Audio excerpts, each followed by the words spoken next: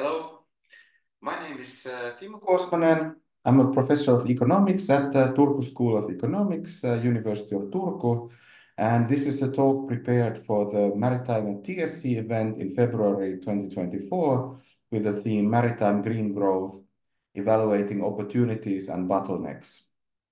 So in this talk, I'm going to discuss the role of green hydrogen in the energy system and maritime transportation based on my experience mainly in the energy sector.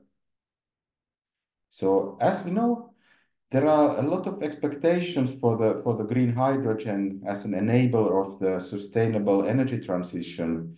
And here is a very rosy picture taken from the United Nations website where you can see some wind turbines and solar panels generating electricity. And this electricity could be further then converted to hydrogen, which could be then stored as a fuel or used as an energy storage. So the first question that I try to tackle in my talk is that would then in the future green hydrogen be mainly used as an energy storage or as a fuel, for example, in aviation and maritime transportation?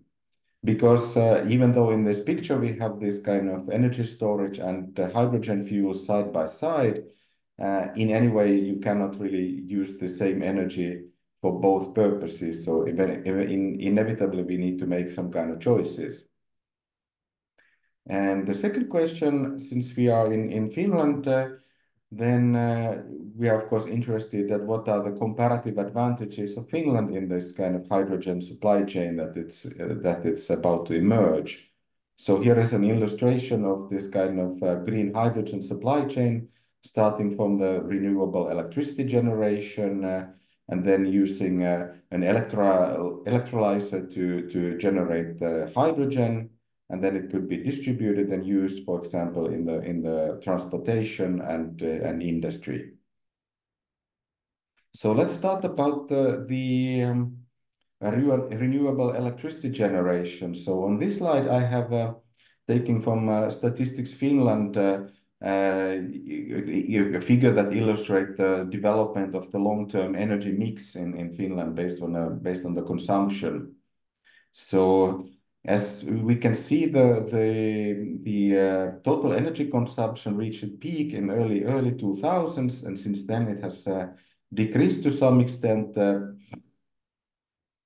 notable trend I want to point out here is this blue color, first of all, which indicates the consumption of renewable energy, which has been steadily rising.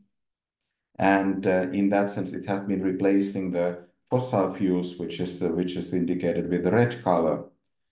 And on the top of the figure, there's also net imports of electricity, mainly from other Nordic countries. And in the past, there was also imports from Russia, but that has ended due to the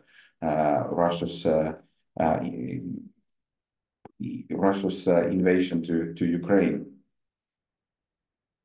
So if you think about an electricity only, so that was also considered other forms of energy consumption. Then if you talk about generation of electricity in Finland, so this figure indicates the monthly data for the past few years. So as you can see, there has been an increasing trend in the generation of electricity in Finland, and we have been a long time a net importer of electricity, but in some months already in 2023, Finland had been a net exporter of electricity. And where does this kind of additional generation come from? This is mainly the increase in the renewables, particularly wind power, but also to some extent solar. So here is then the share of wind power in electricity generation, also in the similar time period. And you can see that there is clearly increasing trend. In some months, the share of wind power has already reached 30%. But then again, there have been some months where this drops to less than 5%. And such kind of large swings, of course, in the wind power, they are quite problematic.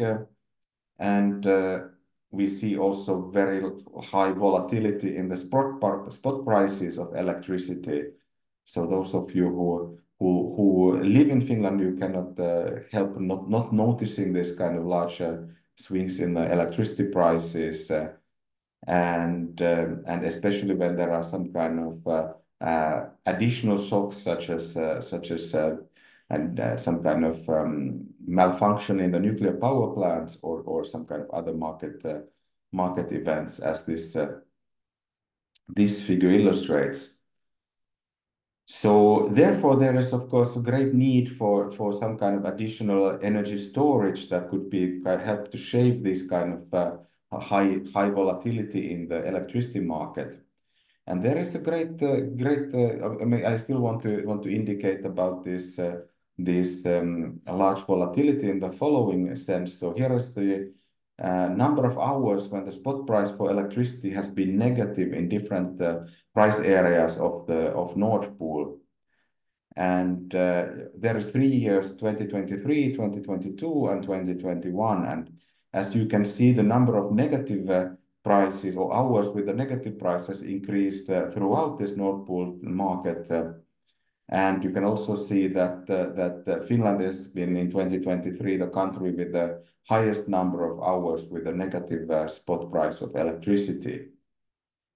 And in the bottom there are the Latvia and Lithuania, the two Baltic countries. And if you think about this, is this 450 hours a large amount? It's about 5% of the yearly hours that the price has been negative in the past year. So obviously, this kind of large swings are quite bad, of course, for the consumer point of view, and the user of electricity. These kind of negative prices are wonderful, but such kind of large volatility is highly problematic. So there is great hope for the hydrogen to potentially serve as an energy storage. So this figure is from the European Commission, DG Energy, and it tries to compare these kind of different storage methods in terms of the withdrawal time and the storage capacity.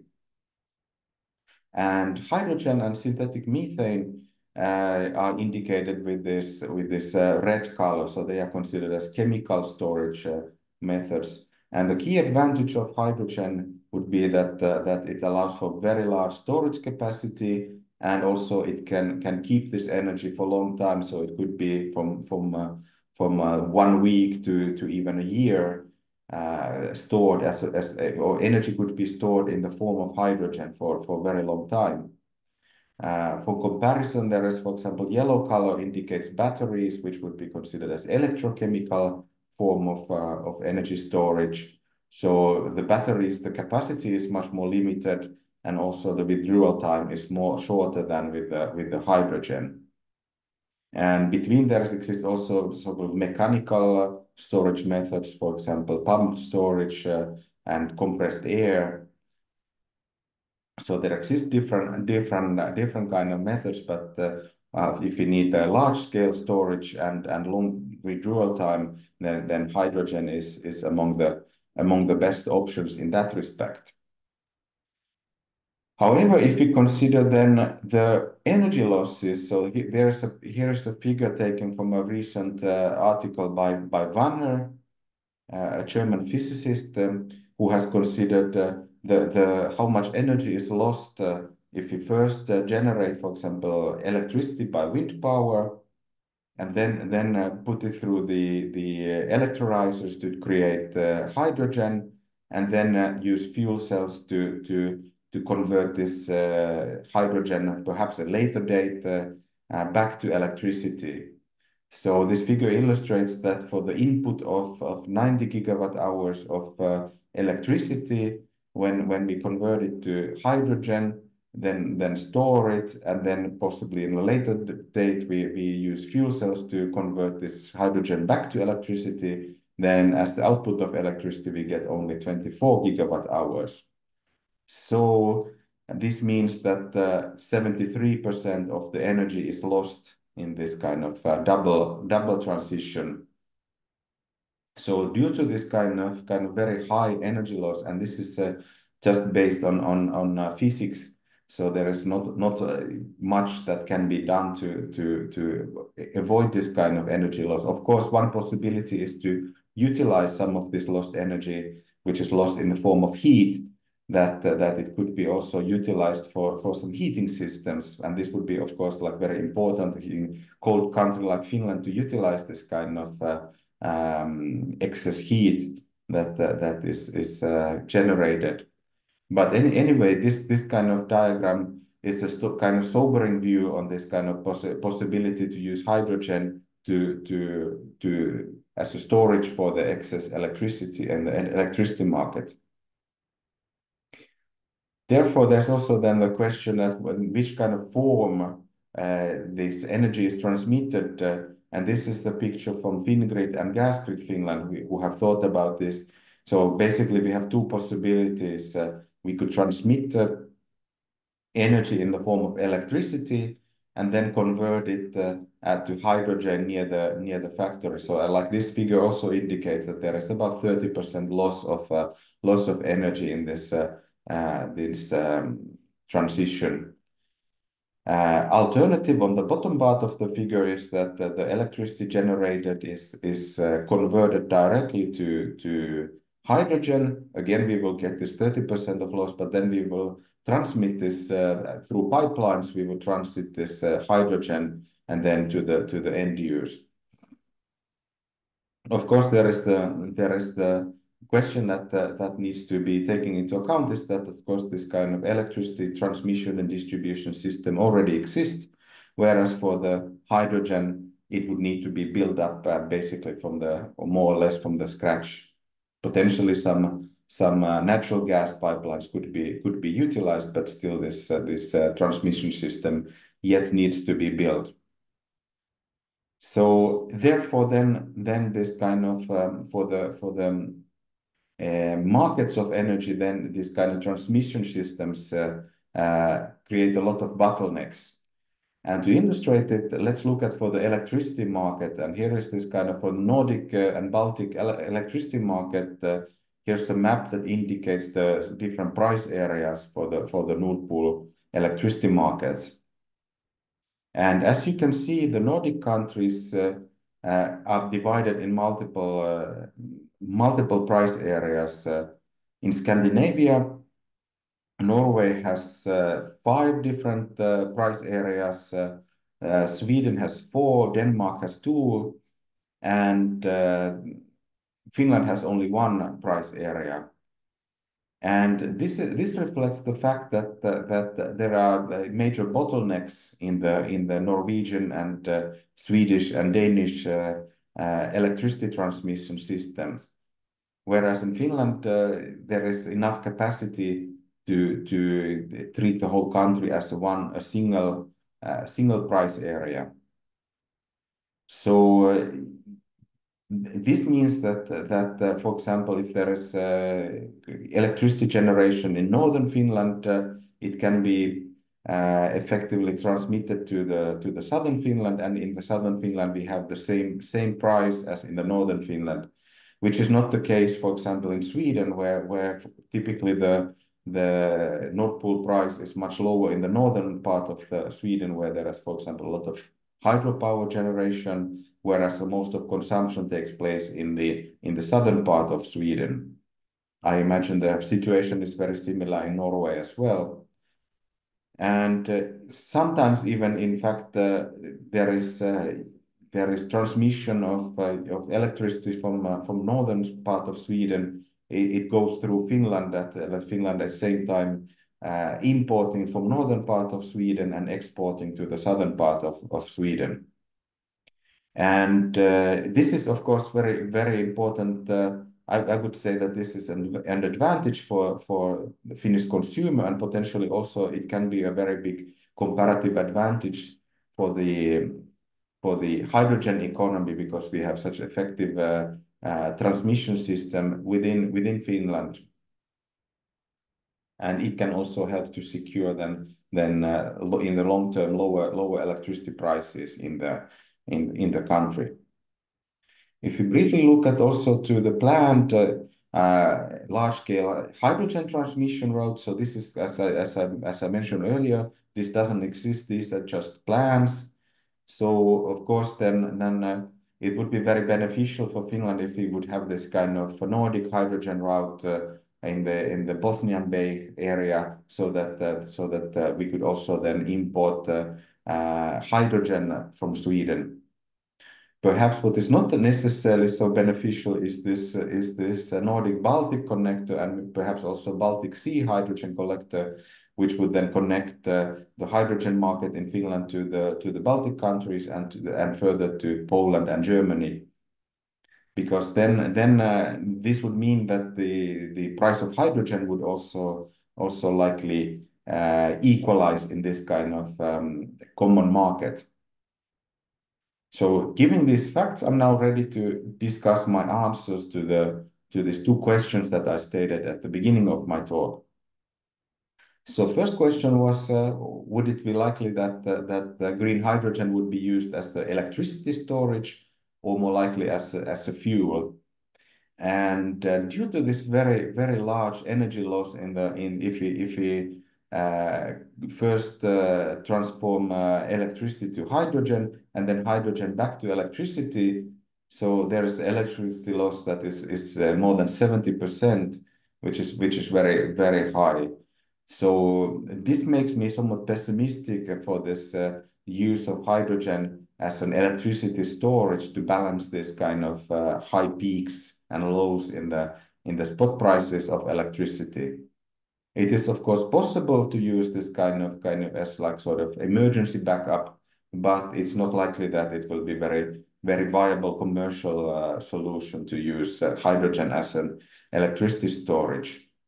It seems much more greater potential for the green hydrogen to be used as a fuel in aviation and maritime transportation, where it's very difficult to replace these fossil fuels currently in use with, for example, battery technologies.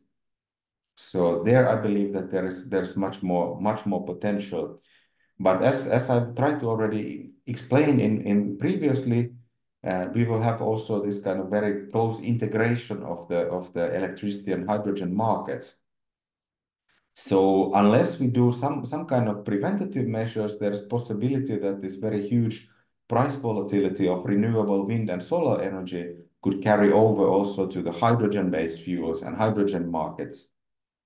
So there's definitely the generation of renewable energy will continue to be very weather dependent and volatile. So then the question is how much the consumption can be also adjustable.